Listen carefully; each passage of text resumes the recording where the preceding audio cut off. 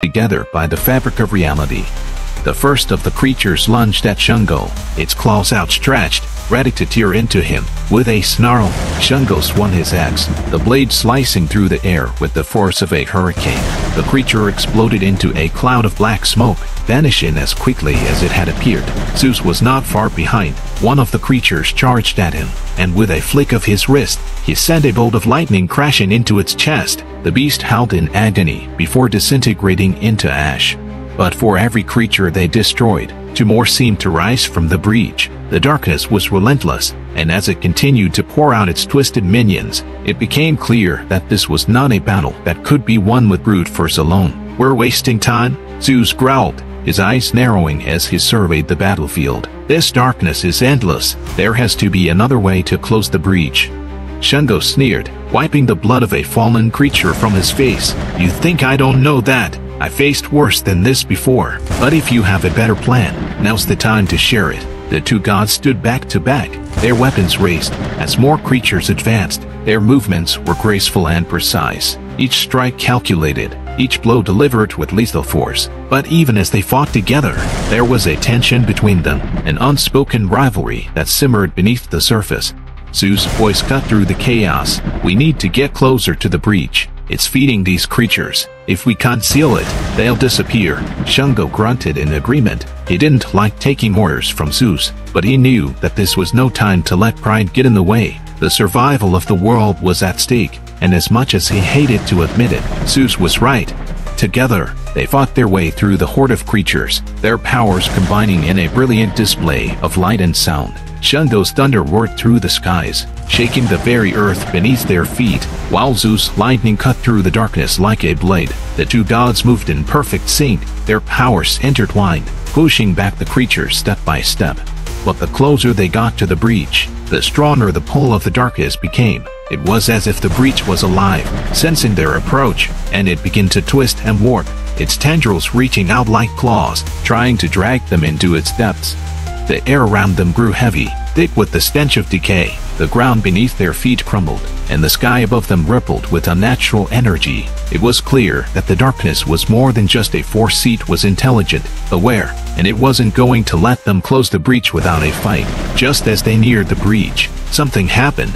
The darkness shifted, swirling faster and faster, until it coalesced into a single form. From the heart of the breach, two figures emerged, tall, monstrous beings, their bodies made entirely of shadow. Their eyes glowed with a sickly red light, and in their hands, they held weapons forged from the darkness itself. One carried a spear, the other a sword, both weapons pulsing with an eerie, otherworldly energy.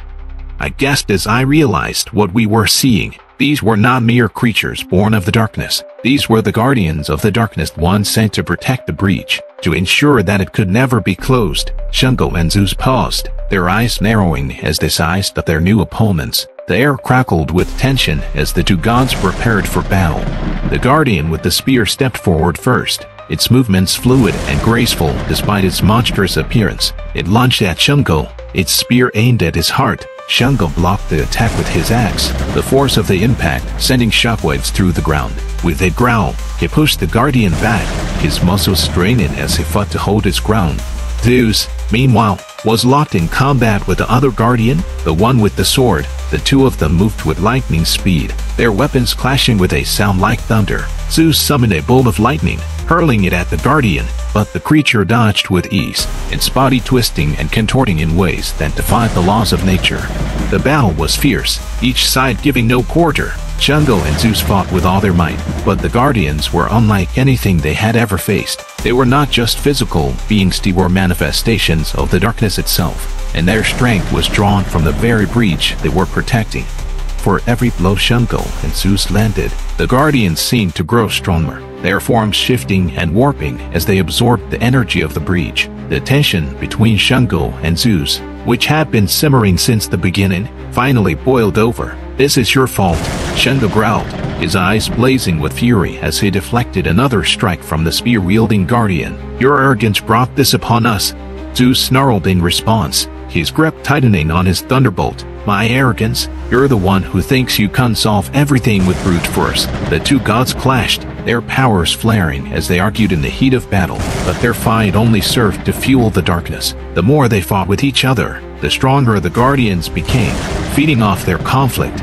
It was then that I realized something. The darkness wasn't just a physical force, it was something far more sinister. It fed on pride, on anger, on the very emotions that Shango and Zeus were allowing to control them. Their rivalry, their hatred for one another, was what was keeping the breach open. But how could I make them see that?